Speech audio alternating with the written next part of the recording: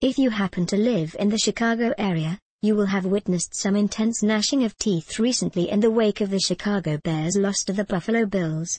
The Chicago Tribune's Steve Rosenbloom actually called the season over, subscription required, after only one game.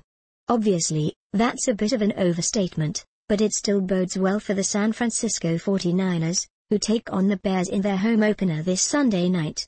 The Bears revamped their defense this offseason, adding Jared Allen, Lamar Houston, Willie Young and Trevor Scott to a defensive line that gave up a league-leading 161.4 yards per game on the ground last season. How is that revamp going? Well, it didn't do spectacularly against Buffalo, which should have Frank Gore and Carlos Hyde licking their chops. The Bears did manage to stop any Buffalo rusher from going over 100 yards, which sounds